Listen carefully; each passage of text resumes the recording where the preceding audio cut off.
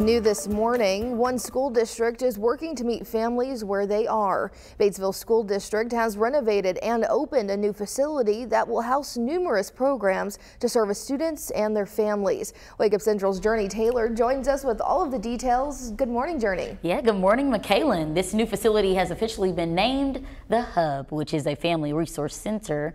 It will be one of the largest within the state to service families in the community and the area. The building will house close to 10 different programs on its nearly 3,200 square foot campus.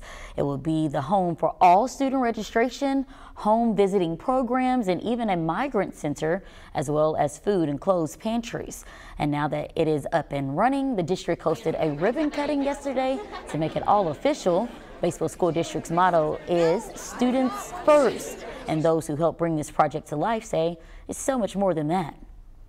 I am so proud to say how much this district, all the way from the staff to the teachers to the administrators, school leadership, the school board, everyone put students first, but not just students first. I'm so proud that the community is going to see that they put families first as well. And this space is all about that.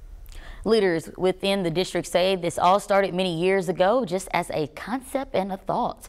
Then came strategic planning meetings and they had it to figure it all out to make it happen. Through grants and partnerships, the building cost nearly $400,000 to renovate. Now the district office has also relocated within the building to help reduce their carbon footprint within the city, and they say they are up and ready for the start of the new school year.